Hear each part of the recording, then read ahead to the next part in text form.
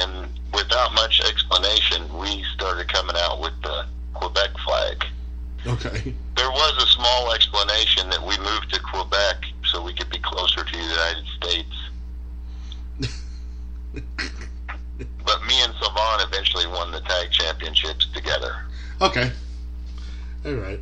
So I love these little storyline inputs. Like, we moved to Quebec with the air quotes, and so we. It was about a 20-second pre-tape backstage where we explained why we had the flags. That I think while we were explaining why we had the new flag, that Eugene was like walking around in the background, and it was really a segment for him.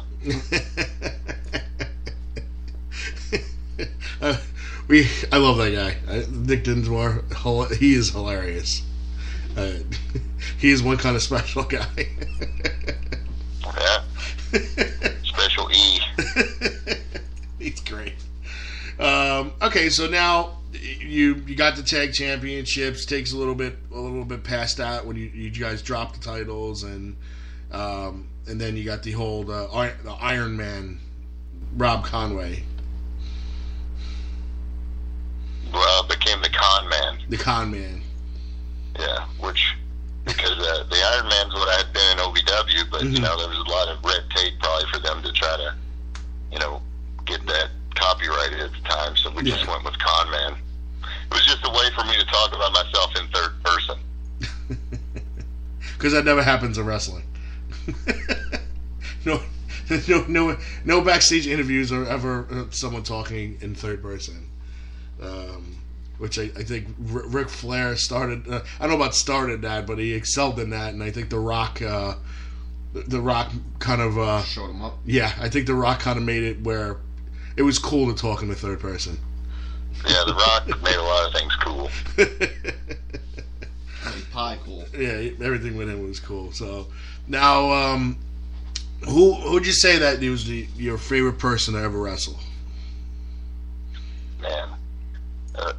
It was definitely a pleasure to wrestle against Shawn Michaels and Ric Flair because those are the icons that you really look up to. Mm-hmm. But the guy that I have really good chemistry with, just because we've wrestled each other so many times, is Eugene or Nick Dinsmore. I mean, we've teamed up almost 200 times, and I think we've wrestled each other right at about 200 times in our careers.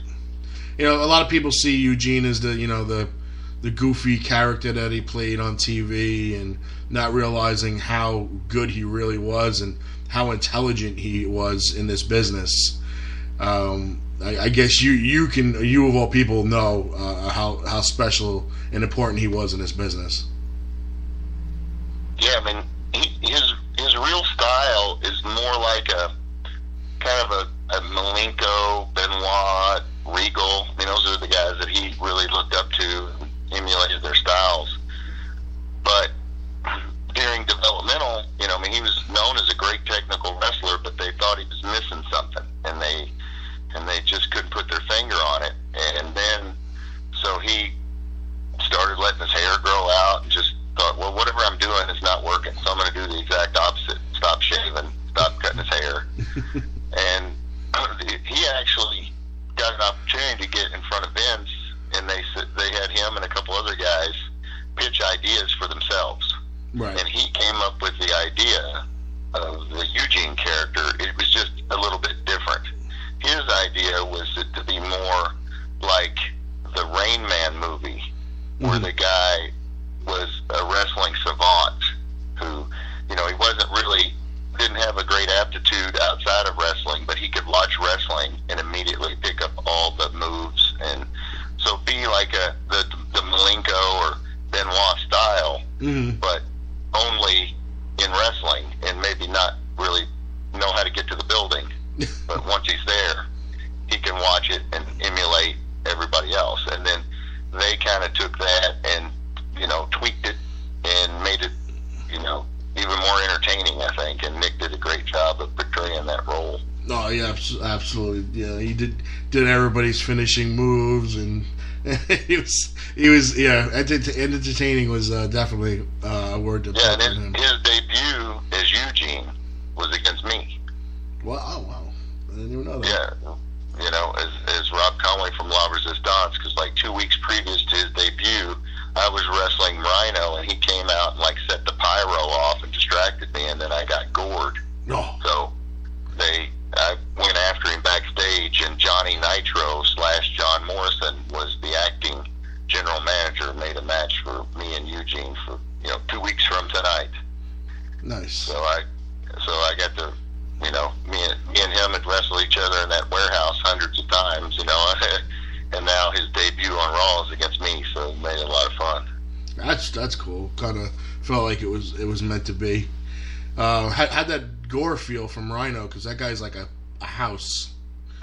Man, he don't have any problems, not getting up from it. Put it that way. He's a big dude. He's funny though. We had a interview Rhino. He's a really cool, down to earth guy. Very, very soft spoken for a big man. Yeah, he reminds me of the movie star Jack Black for some reason. He's just really funny, and you don't really get to see that side of him on television. But he's a really, a good guy, but very, very, very funny dude. Yeah. You have any question? Yeah, my question was, what really motivated you in the business to keep going as long as you did? Well, I hope you mean as long as I am. Yeah, still. Well, yeah, as long as you are going. I'm an athlete, so that's what I've done my whole life for the most part. Is I went from basketball to kind of bodybuilding into wrestling, and you're just always trying to get better, physically better, trying to, even with wrestling, I'm not somebody that just goes and kind of goes through the motions or has a routine. Hopefully after, close to 19 years now, that I'm getting better instead of worse. So, that's what motivates me, is that that's what I like to do. I like to watch. I had a match last night, and, while I was doing cardio at the hotel before I went to the arena, I watched Flair versus Steamboat from 1989 when they got the judges. Mm-hmm. And it's still, I just love to watch it. So watching it makes me more fired up about going and doing it. So. Now, that brings me to my question, was 19 years, in the business, still love watching it, obviously still in the ring competing, at 43 years old, will you and will you admit to yourself at that point when enough is enough? I hope that I'm done with wrestling before it's done with me. Right. But I don't want to get out of the business of wrestling, because I enjoy helping the newer guys, whether it be learning how to actually do the moves in wrestling, or, where and when to do them and why to do them. And to see them, go out and get the reaction that they want is fun for me. So I don't really see myself getting out of it completely at any point, but that's a lot of times, fans or, people in the industry will be like, man, I can't believe that this guy still wrestles. And it's like, the reason he wrestles is because people still want to see him do it, and somebody still wants to pay to see him do it.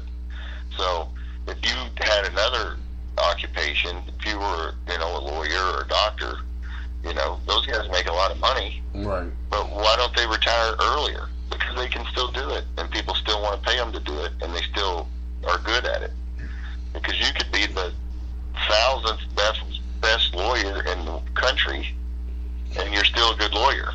Right. So, if you're one of the top, 300 or 400 wrestlers, that's still pretty good. No, I agree with you there. Now, do you still have dreams of possibly getting back to the WWE? The WWE's really not been something that I've thought about now for probably about 5 or 6 years. Once I think the best thing you could do when you leave the WWE is to just move on. And if you want to still wrestle, just wrestle. And if that happens, it happens. But you can't, dwell on the past or, work hard to get back to something. You just got to move forward. And, being a current something is more fulfilling than dwelling on being a former something else.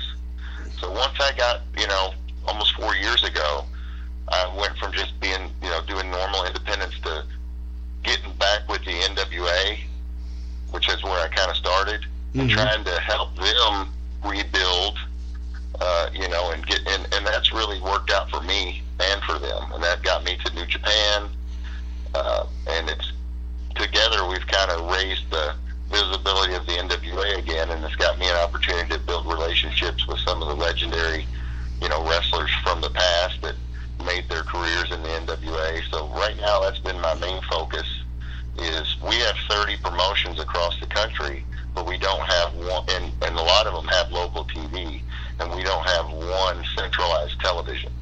So the NWA is probably, it's by far the largest employer of wrestlers as far as doing shows. You figure if we have 30 promotions, if they only did one show a month and they had 20 wrestlers, that's more shows than anybody else is doing other than the WWE. So it's just, it doesn't get the kind of publicity that I think it deserves because we don't have one television show. Gotcha. There's other shows that have TV nationally, but they don't really have house shows. We have hundreds of live events a year. We don't have one centralized TV. So that's my goal, is whether it's me in a wrestling capacity or as an announcer or an interviewer or as some type of a producer, is to concentrate on getting, what I'm working with now, the NWA, to get them more nationwide television. Okay. Or, online. It doesn't have to be network TV. It could be Netflix or, something for the masses to be able to see it and enjoy it, and it'd be easily to access. Yeah, well, it's day with the internet. You don't even need to own a TV anymore. I mean, you get these your computer and smart TVs, and you can go online and watch whatever you want. So to watch it online would be just as good as just turning on the television. Yeah, and I think the thing that's most exciting about watching wrestling is if you have the possibility of doing it live. It doesn't matter if it's like online or if it's on television. But, when it's live, in order for someone to put it on a spoiler, they have to watch it. Right. So I think that's why Raw has been so much more successful over the years than other shows, because it's live, and what you see is what you get. Right. And I think that's kind of why SmackDown needed to go live, because they would be live on Tuesday, non-televised, and then recorded and showed on a Thursday. And by the time Wednesday rolled around, everybody knew the results because of the internet. Absolutely. So why watch it? Why watch it? If I recorded Game 7 tonight of the NBA playoffs, it would be almost impossible for me to watch tomorrow without somebody telling me what happened. Yep. You can't watch Twitter, Facebook. Somebody's going to stooge you off. So live is exciting. Yeah, I agree with that. I could never watch a recorded game and like the next day and hope that nobody told me what happened. It'd literally be impossible, because who's texting your phone, out of being happy or sad because of what happened, or like you said, Twitter or Facebook, or just somebody walking in your house. It'd be hard to watch Game of Thrones. I have to watch it sometime tonight because I can't go on social media without someone mentioning it.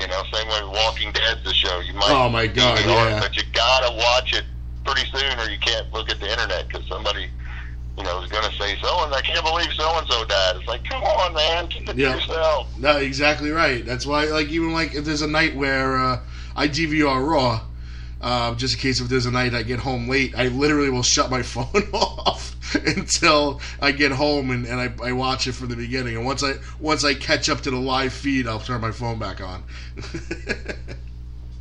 But even that's hard. Even that's hard to do. So, all right. So let me give you a couple quick questions, and we asked you about your most favorite in the ring. Now, who would you say was probably the worst person in the ring? And I don't mean like if they were a bad wrestler. Maybe you just guys had bad chemistry. Nathan Jones. Oh my God, that guy was huge. That guy was a monster. Yeah, you can't really do much with him. He was just really big and really strong, and